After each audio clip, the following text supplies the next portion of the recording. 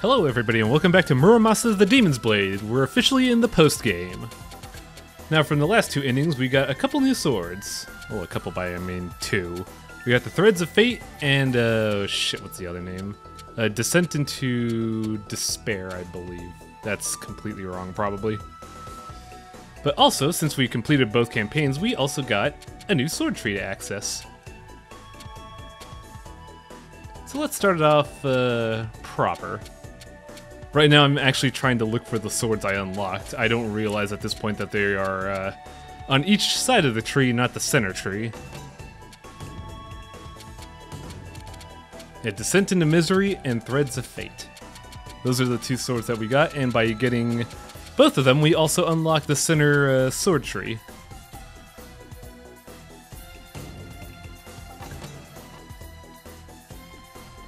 Now, as the game also mentioned, we need these two swords to unlock the alternate endings, but we're not going to do those quite yet. Much to my mistake. But we'll cover that when the time comes. For now, we're going to have Momohime kill all the bosses that Kisuke fought. Starting with Tsuchigumo.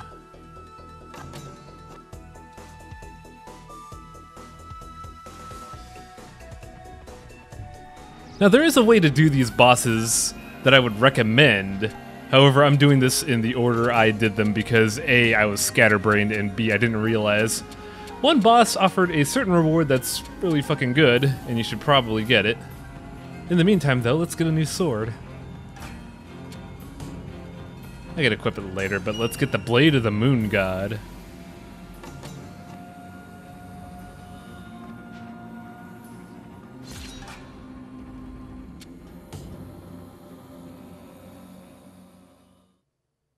So I'm gonna let you all know right now, Tsuchigumo is a lot harder because I don't have access to the quick draw longsword. Well, technically I do, but I believe that's somewhere around what, a level 20-30 weapon? And in chaos mode, bosses scale damage-wise and HP-wise to your level. That means I would burn out my sword through quick draws and still not kill the little MacGuffins. However, I got some good alternates, kinda. Tempest 2 is good because it'll get them off your tail and fend off any that attack you. But I still haven't learned my lesson.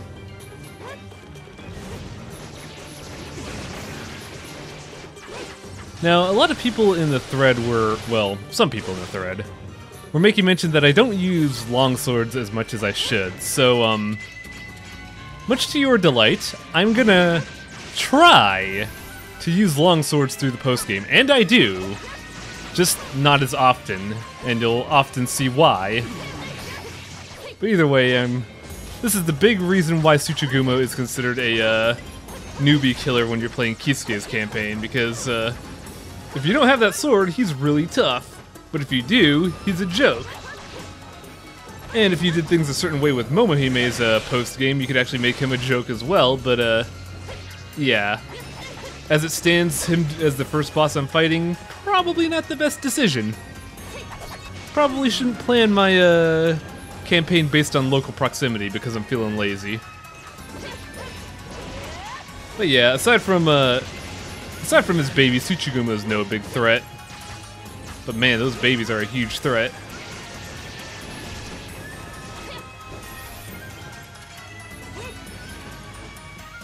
And the neat thing about this is that Descent into Misery and Threads of Fate gave us two really good swords for farming combo. Now combo gives you a little bit more extra money at the end of a fight, but there's also an achievement for getting 999 hit combos. So if you're an achievement monkey, like I was for Odin Sphere, you might want to use these weapons and try to get the 999 hit combo at some point, because there will be very little opportunities to do so later in the post-game. Now there's that attack that we first saw in Kisuke's campaign, and now we're seeing in Momohime. It's actually not too bad. However, there are going to be characters later on in the LP that have a hard time with Tsuchigumo. Actually, considering the circumstances, I'll just say it right now. The first DLC character for the Genroku Legends, what was her name? Mike Okoi. She has a really hard time with Tsuchigumo just because she doesn't have any capacity to do area of effect attacks, period.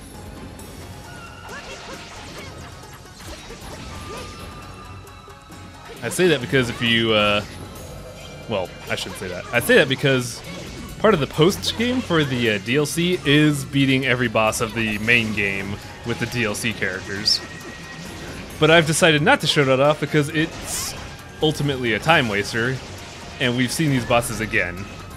Or we've seen these bosses before, we're seeing them a second time, so there's no need to see them a third through seventh time. But yeah, that's Tsuchigumo. And we get the Closione Rosary? Closione? I don't know how to pronounce that. But much like our old rosary, it's a lifesteal rosary.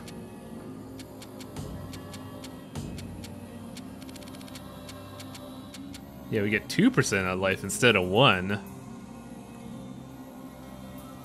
Now, a lot of the items that we're going to get from the boss missions, or from the boss refights, are actually better than what we would get from challenge missions. And in some cases, that's not going to make a whole lot of sense. I'll address that when we get to the challenge missions. But here we are at Skull Valley. Still haven't gotten it through my head that I have more swords available to me. But here, I am stopgapped, actually. Now in the middle sword tree, there are other swords that you could get. In order to get these swords, you need to get the second endings before you can continue the main sword, the center sword tree. And I don't realize that for a good while. I actually get all the challenge mission swords, which is way further down the tree than I do than before getting the alternate ending swords. So you're not gonna see the tree completed until, let's take a look at my files. I want to say 5 videos from now. That's when you'll see the center tree completed. But for now, I'm just polishing up Momohime's tree. Because once you beat the game for the first time, you can finish off each side of the sword tree.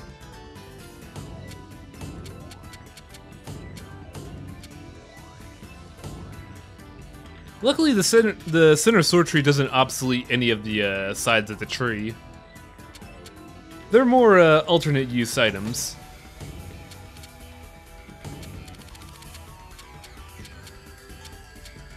I decided to have a little bit of fun with this.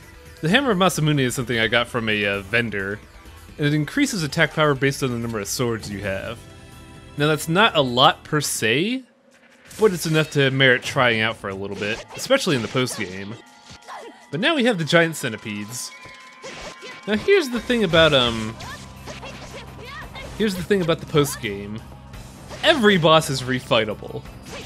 I didn't realize that until after finishing Kisuke's boss refights, but you can refight all the bosses to begin with, even ones that Momohime has already fought.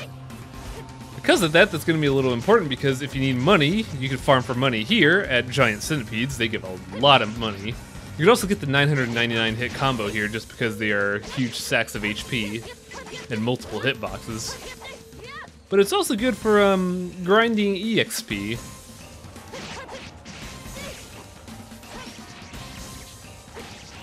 There is going to be a point where EXP does matter. Your level is going to matter for something at one point in the game, which actually kind of frustrated me on my replay of this. But if you need to do it, I would recommend doing it here, because in general, the boss refights scale to your level, and therefore are infinitely better than doing challenge missions for money. By the way, there's one of the swords we unlocked. It gives us a better sun ring.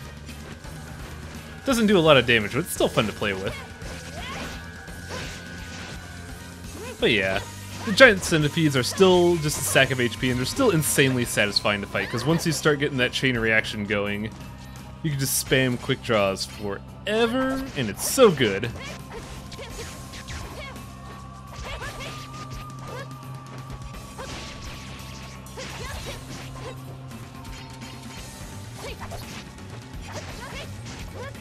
I also have to make mention of something a little bit ahead of time. Due to the fact that I messed up a little bit on the sword tree, we're not going to be seeing I believe 5 different swords as a special arts because of that. Mainly because I did things ever so slightly out of order.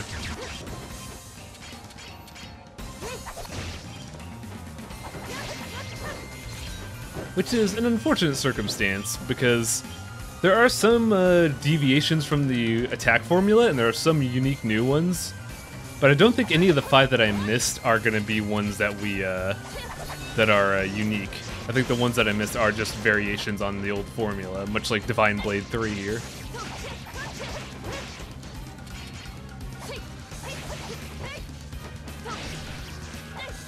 I think the main reason why this is taking longer than it normally does, though, is because with Kisuke's story, it's scaled to his level, and we did do a little bit of extra, so we got slightly ahead on the sword curve. However, for the post-game, everything scales period, and there's no way to quote-unquote get ahead of the curve because the curve is scaled to match you. So this actually is technically longer than when we did it in the main game. But yeah, giant centipedes are down. That gives us a Rio. So, if you haven't been paying attention to the money counter, a Rio is 10,000 mon. That fight gave us 15,000 mon. Our money problems are gone the moment you get a single mon. But it doesn't stop there. We also get the Imari Lacquerware, an item that gives you more attack power based on spirit. And ooh boy, we got a lot of spirit.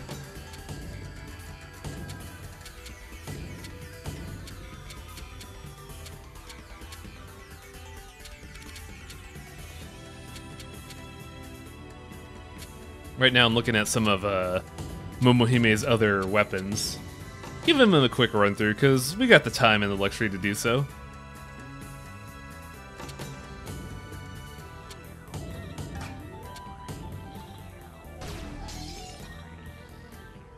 Next up is the Fat Ninja. This is Kisuke's first boss, and he's still a chump. So I decided to play a little bit around with some food.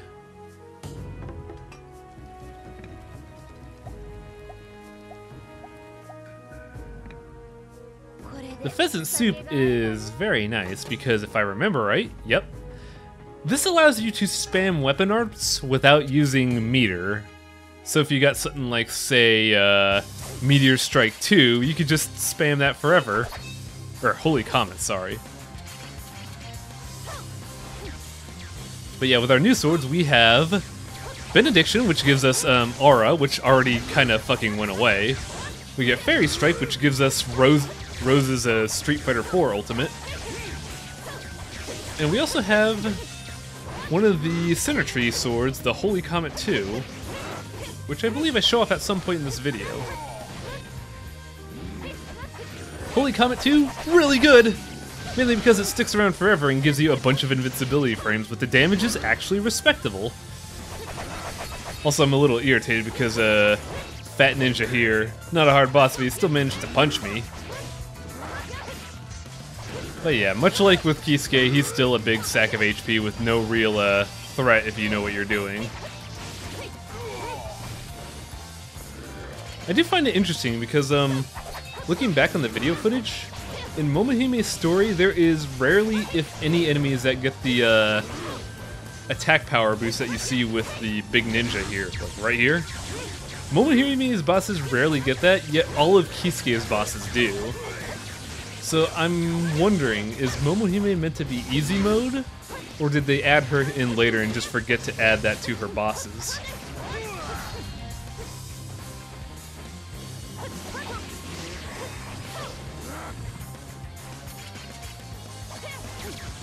I do like Fairy Strike a lot. I kind of wish the attack power for it was a little bit better. Well, maybe not attack power, because that would be kind of overpowered, but I was hoping that the stun factor for it would be a bit more powerful. Because it has a lot of good, it has some good utility to it. It just doesn't have any punch. Because that's a weapon I'd use a lot just for its ability. Also, don't block this guy's shurikens. I don't know why I did that, but it carved up half of my weapon energy in the process. Yeah, that quick punch right there, if you're going for the no damage on bosses achievement, that punch will ruin your damn life. It just comes out so fast, and then you just are sad because of it.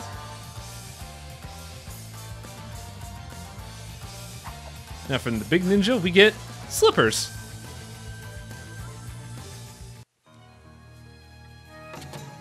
Slippers are weird.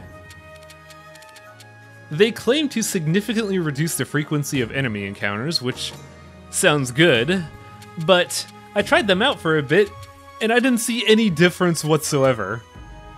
So I'm kind of wondering if it's not coded at all, or is it so insignificant that it just doesn't affect things in the grand scheme of things? Because that sounds great for the post-game. You can just walk around and not have to worry about enemies. But it just didn't do anything for me.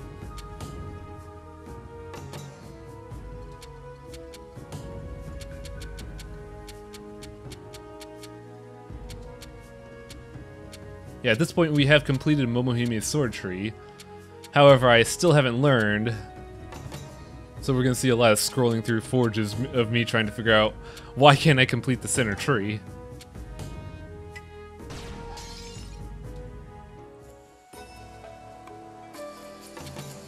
Now, are you ready for something that seems kind of out of place?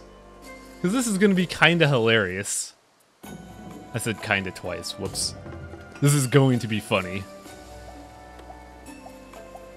Now, Boar Stew is pretty good. It's a big HP boost, but it also gives you auto recover. Now, auto recover is kind of misleading because that is a buff that gives you an... I don't think Ukemi is the term I'm looking for, but when you get hit, you automatically recover. And in my head, that kind of pops up as Ukemi because of Blaze Blue and Bang Shishigami. But yeah, I think at this point, I think for most of the game, Imari Lacquerware is going to be the better thing to use. And you can actually compare the metrics, but I don't show it off here, unfortunately. If you take a look at your equipment and look at your weapon, you'll see base attack power plus something. That plus is the modifier that the weapon gives. Also, here's the weird boss fight. We are fighting Momohime's sister, Torihime. Naturally, Kisuke fought him, and now we're gonna have Momohime beat up her own sister. Fight's not all that different. There are no real swords that affect this, and a weird thing to note. This is Vengeance. It's supposed to be like some kind of a radial fireball thing, but it doesn't do any damage through proximity, and I didn't see it do any contact damage or retaliation damage. So I don't quite know what Vengeance does. But yeah, sadly, especially with our new swords, Torihime's kind of a chump. As we are just carving through her HP. She can still bust up your sword something fierce if you're not paying attention, because that's what she's designed to do as a boss. But in terms of raw attack power, she honestly doesn't have much going for her. In fact, I was able to stop her right there because I left her with a bar of HP. Or like a sliver of HP, I should say. And before she could run away, I hit her with a drop attack and stopped her in her tracks.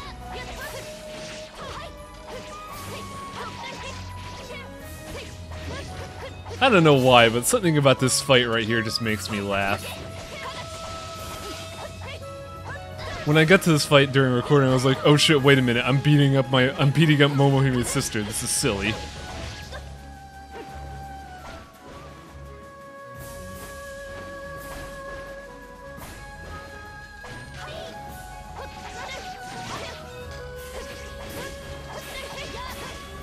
The weird thing about Torihime, I don't know why I keep saying Momohime's sister. The weird thing about Torihime is that her physics when being juggled are somewhat bizarre by she's a lot floatier than most bosses or enemies. And because of that, it's really hard to continue the lame-ass juggle I do. But because I have Fairy Strike, I can actually keep her in the air unconsciously.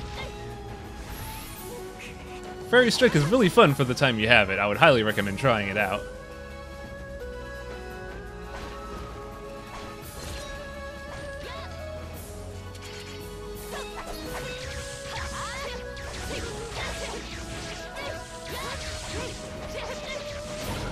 And Torihime down. Well, that's why I like Fairy Strike. It's so fun. For beating Torihime, we get the Dragon God belt. It's just plus 10 vitality, nothing big. Honestly, really underwhelming, especially since we have the, I believe we have the plus 10 to everything mask. I just don't use it because I got other cooler things, and I don't need to go one up on a sword tree.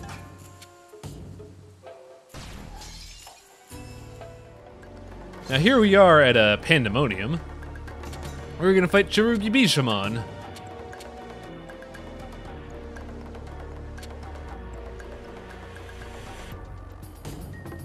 Now, Divine Recovery, I don't quite remember what this does.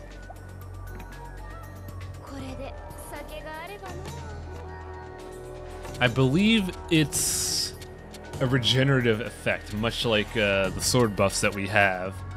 But I think because I have a sword buff, it's not gonna take either way.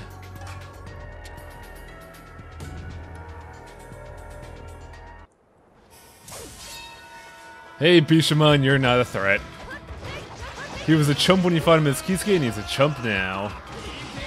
However, he does have a propensity in this fight. I don't know if it's if it was because of bad luck or what. But he tended in this fight to stay in a corner and then spam AoE attacks like the arrows in that chest slash there. And that kind of frustrated me, honestly. Oh, it never stops being funny when you juggle Bishamon. Something that size should not be as floaty as he is. Yeah, I don't think I ever realized that that Vengeance did anything. And here I didn't even realize that Fairy Strike and Vengeance override each other. I mean, it kind of makes sense, but still. It's a little silly now that I think about it. But yeah, but for whatever reason in this fight, he just loves staying in the corner. And it made dodging a little bit harder for me, but not much. I think he does get to break a sword on me once.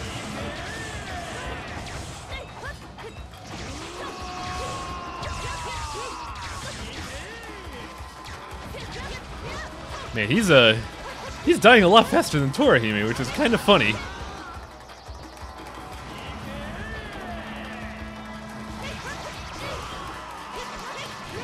So, I think I covered this before, but someone in the Something Awful thread mentioned that the top HP bar, which covers overall health of the boss, they mentioned that the faster you kill something, the more HP you take off it. I don't think that's the case, because I kind of sandbag here in order to avoid some of the hits, but that last HP bar, or that last chunk I took off, that was over a half of his remaining HP, which seems a little much for how long it took me to do so.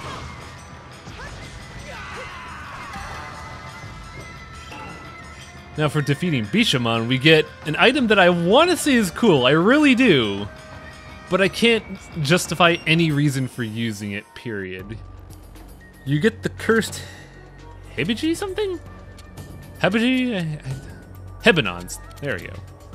This significantly raises the odds of a one-hit kill. They don't give you any numbers, so I'm inclined to say it's anywhere between 2 to 5%. Now, that could be cool, because even with a 2 to 5% hit rate chance, that's a lot of hits you're doling out. But there are just other much better equipments that you could get. Namely, Imari Lacquerware. Kisuke gets a good alternate, which lets you scale off how much souls you have. And we're gonna get a good accessory here for this fight.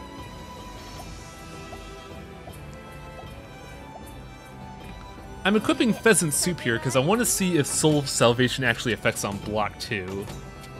Off the top of my head, I don't think it does, though. Yeah, I wanted to try out the, I was thinking about trying out the, there we go, I'm comparing metrics here. I was looking at the difference between Hammer Masamune and Imari Lacquerware, and because of how much spirit I have, Imari Lacquerware is much better. Hello, Dragon God, I am In retrospect, after finishing all the recordings, I'm kinda mad at you. And yes, Soul Salvation affects blocking. So you can block an innumerable amount of attacks for how long Soul Salvation takes. So if you prepare the Soul Salvation meal before this boss fight, you could really lame him out for the initial parts of the fight. Which actually, I gotta admit, helps out a lot. This boss's attacks really can do a number on your swords if you're not paying attention. And just having that ability to block infinitely for as long as I did really helped out a lot. And, yeah. A little story about me doing the post-game. I had to grind a specific mission involving this guy. Also, there's a new ability he has. We didn't see that in the new, in the campaign, but that thing hurts a lot if all the hits hit you. I think it's a one-hit kill.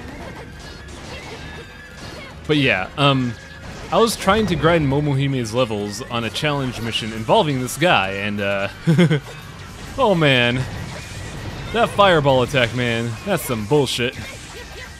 It does such a good job at breaking your weapon, it's almost astounding. As seen here.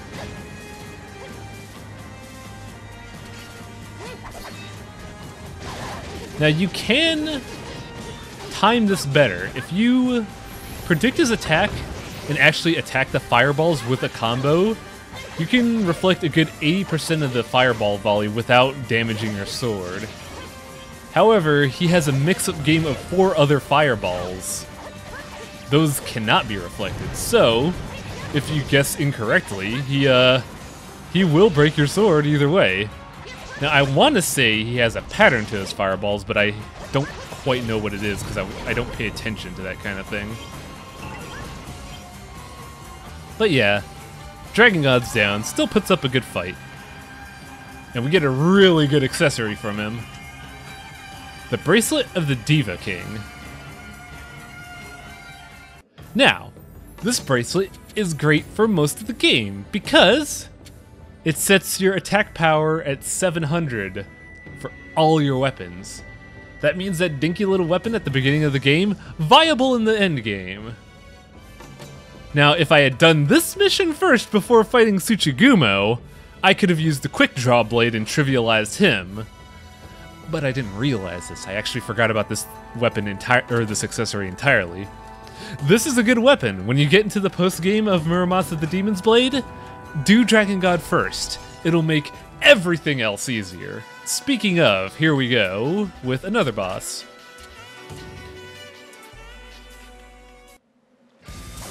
Hello, Sayo. I'm gonna enjoy this.